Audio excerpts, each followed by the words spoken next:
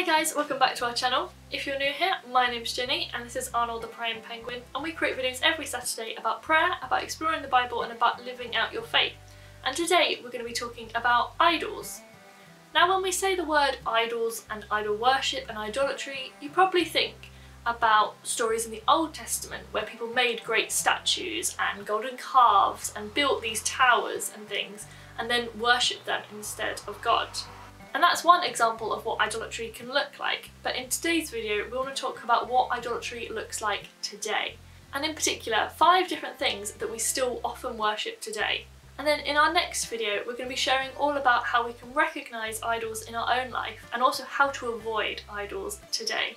So make sure you're subscribed to see that video when it comes out. So first of all, what are idols? And different people have different definitions about what an idol is, but basically it's anything that we place above God, anything that we start to almost worship, place as more important than God, we prioritise over God.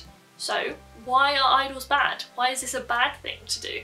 Well, firstly, God commands us not to have idols. In the 10 Commandments, one of the commandments is not to have idols, not to worship idols. So it's clearly something that's very important and has been very important for a long time. This isn't a new thing that has kind of come about in modern society. This has been something that has impacted people for a long time. But idols are bad because they prevent us from drawing closer to God, because we're seeking after something else. If we're focusing so much on something else, then how can we have time and energy and focus to be seeking after God in the way that we should be? They also distract us from God's calling on our life, from the things that He is telling us to do, the places that He's leading us to. And idols are also bad because we can begin to turn to those idols for things that only God can provide for us. We turn to those things for peace, for comfort, for love, and even for our salvation. And those are things that we should be turning to God for. So we want to talk about 5 different idols that we still worship today, that are quite common in today's society. Now this isn't an exhaustive list. Absolutely anything can become an idol if we prioritise it above God. But these are 5 that I think are quite common, that you probably can recognise in today's society, and that maybe some of us accidentally slip into idolising by accident. So the first of these is ourselves as individuals. Today's culture is very focused on ourselves, on what makes us feel good, on living our truth, on discovering who we are and living our best lives, all of those kind of things. And as a society we're also very focused on our identities, discovering who we are and putting labels on that, whether that's to do with our job and our job status, whether it's about groups that we're part of or achievements that we've had in our lives that we think give us some kind of status. And this can also include things like sexual orientation and gender identity and other things that we want to put a label on. And we think those labels hold great importance for who we are. But we can easily become more focused on who we are than on who God is. We spend more time trying to work out who we are, discover who we are, and place our needs and our wants and our desires above those of God. Especially when we start to think that our truth is more important or better in some way than God's truth. When we start to think that our feelings, our opinions, our wants and desires are more important than God. I think this is a really easy idol to kind of fall into, because society does talk so much about discovering who you are and doing what's best for you and placing yourself above other people, even though that is very contradictory to what the Bible tells us. The second idol that I think is worshipped a lot today is politics. And I believe that Christians can and often should be involved in politics, should be having their say and working to impact the world and improve the world for other people, which we often can do through policies. Everyone in the world has a worldview, and that always impacts their politics, because politics is about the policies that we want to see, and that is impacted by how we think the world should look and how people should be treated. And that's the same for Christians, Muslims, Buddhists and atheists, and everyone in between. Our faith should guide and shape our politics, but this can often end up happening in reverse, with people picking a political standpoint and then just twisting scripture and making scripture fit whatever it is they already want to believe, a decision that they've already made.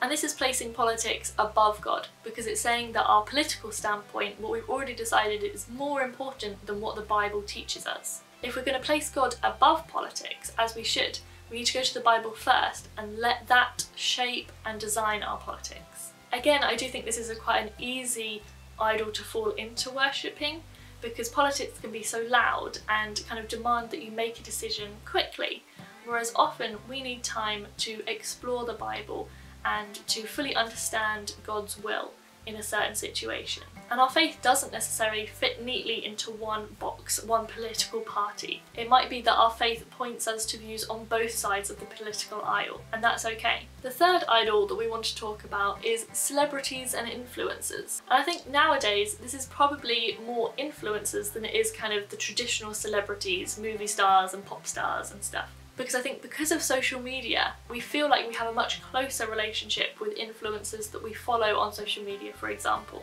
It kind of feels like a friendship, it feels like a two-way thing much more than a celebrity who seems so much further out of reach. But when we're following an influencer or reading about what a celebrity has done, we can often give these people a lot of power. Power to influence us, power to influence our opinions and the things we buy and the things we do. But if we let them influence us more than God influences us, we are placing them in a higher position than God. We're placing their teachings as more important than God's teachings. I think this can even happen with Christian influencers. Not because that person intends for it to happen, but because if we're turning to them for wisdom, for truth, for comfort and help, instead of going straight to God, we're kind of worshipping a God through the lens of this influencer. And we end up seeking after them much more than we're actually seeking after God himself. We care about their interpretation of scripture more than scripture itself. The fourth idol that we can often fall into the trap of worshipping is society. The people around us, friends and family, and the much wider society. And I think this is a much more common idol today, because we have so much access to society, to the wider society, through social media again. We have endless access now to other people's opinions, other people's views, other people's thoughts about us. And if we express a view that society disapproves of, and we feel the full force of that disapproval through messages and comments and everything like that, it can be hard to stand up against that. We want society to like us. We want to feel included and like we're part of society. We want to often agree with the people around us because that's a lot easier than having that disapproval. But which is more important to us? Society's approval or God's approval? If we're placing society's approval over God, this can often come at the expense of truth. We'll often stay quiet about situations that actually we should be speaking up about, just so that we don't upset society. And the fifth and final idol that we wanted to talk about today is the future. And this might sound a little bit weird, but how often do you find yourself or other people constantly seeking after the next thing, the next promotion, the next new job, the next step that they see should be happening in their lives? And this can be about getting more money, more status, more power. It could be a bigger house, a nicer car.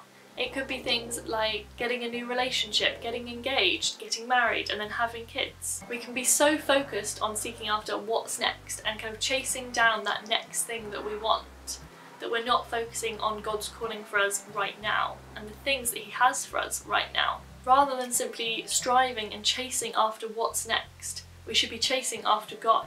But those are just 5 idols that I think are quite common today in 2022. As I said, this isn't an exhaustive list, and I'm sure you can think of many more different idols that you see people worshipping around you. Let us know down in the comments what other idols you think people do really worship today. And then in next week's video, we're going to be talking about how to identify idols in your life, and also how to get rid of those idols, or how to avoid idols in the first place. But we hope you enjoyed this video and found it helpful. If you did, please do give it a big thumbs up and subscribe to see more videos just like this, including part 2 of this video next week. But for now, if you'd like to see other videos about being a Christian in today's world, do check out these videos on screen, and we will see you next Saturday for a new video. Bye!